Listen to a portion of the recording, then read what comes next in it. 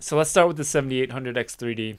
In offline streets, bumping the F clock from 2000 to 2100 gave us a noticeable gain. Average FPS went from 117 to 124, and more importantly, the 1% lows improved from 96 to 100. 0.1% lows went up from 79 to 85. Now, those aren't massive leaps, but that was enough to make it a smoother experience with less micro stutters. In online play, that uplift held up. We saw average FPS rise from 98 to 104, but the more important result was frame time consistency. 1% lows jumped from 65 to 75, and 0.1% lows went from 57 to 66. That's about a 16% gain, and although the gameplay felt great at 2000, it did feel noticeably smoother on 2100. Moving on to the 9800 X3D, I was able to push the F clock even higher on this chip. I was able to get it up to 2200 megahertz. In offline mode, moving from 2000 to 2200, the average FPS crept up slightly from 155 to 158, but the 1% lows improved from 130 to 135, and 0.1% lows jumped from 107 to 122.